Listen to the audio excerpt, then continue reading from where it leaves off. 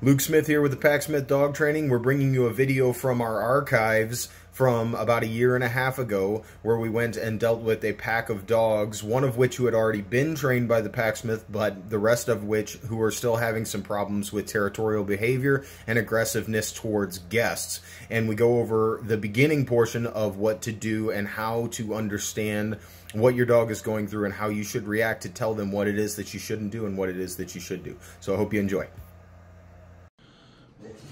Yeah. Hey, no. Thank you. So one thing, the first thing we can talk about right now is just kind of the postured stance. No.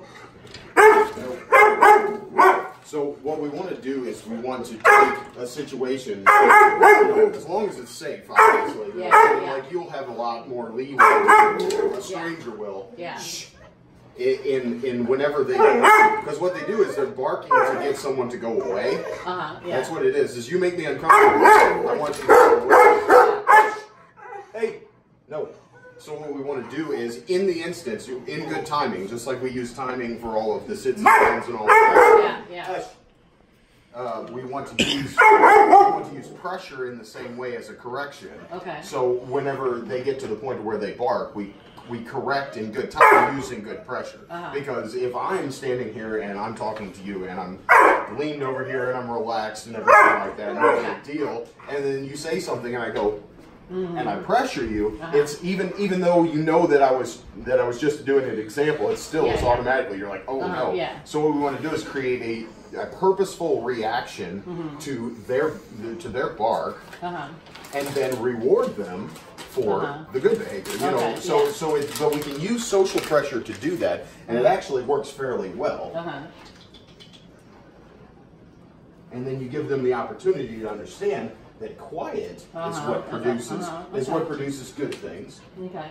You're being a good dog, little bitty one. What's the little one's name? A divot. Divot. Yeah. I like that.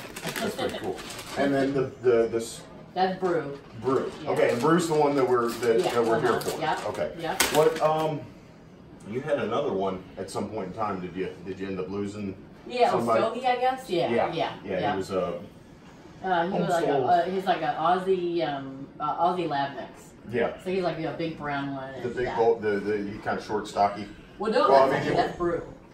Oh, okay. Yeah, unless you're thinking of Brew, because I don't even know if we still had both. Stogie has been gone for a little while. Yeah. Well, it's been a minute since we've been out here. Yeah, I guess it has. So yeah, maybe we still had Stogie then. Yeah. But yeah, he's on a diet too. He's like he's like 18 pounds overweight. Yeah. So he's on like a Hill's prescription diet. Right. You know.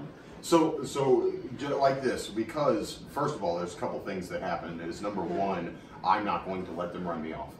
For starters, I'm going to maintain my position because I know I'm supposed to be here. Yeah. And so if I maintain the posture of I am comfortable with being here, then I become less of a threat to them. And they start to pick up on that thing where they understand that I am not reacting to them in a like a fearful way. So therefore, if I'm here and they're giving me all of their presentation and all of the stuff that they have, and I'm still not going away, then obviously I'm supposed to be here. You know, so we have that situation. So that's good.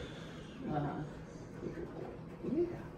So the other thing is I react to the barking with pressure. So and now that's something that can go wrong in the long run. You have to be aware of that. And again, don't do this at home. But that's something that can go wrong, especially if you're a stranger. So like I wouldn't always just use pressure. I want to make sure that I have the safeguards in place so that we can continue to do this, which is going to be a leash, you know, primarily. But what I want to do is I want to show them that they don't have any effect on me, and then for you to be comfortable in the situation will also aid. You know, so if you're nervous about this, don't be. This is what I do. So no, I'm not. No. Right. So because they will pick up on that nervousness, but they'll pick up on yours, they'll pick up on mine, they'll pick up on Joe's, everybody's nervousness. And if somebody's really tense, then they're going to assume the newest thing around is what's making people tense, because it's usually not here.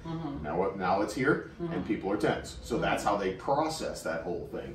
So what we want to do is we want to continue to reward this pleasant behavior, you know, and even if it's just making friends with me for that particular moment, and then becoming comfortable with me, then that is one step closer, you know, like, because if you get to the point where 5 new people come into the house, they all get met properly, they all get identified as not a threat, then dogs start to generalize. You know, if it's just one person, it won't be necessarily that. Well, that's why I'm going to show you how to teach people, you know, how to show your guests what to do, and then also what to do with your dog in the event that you do have a guest here.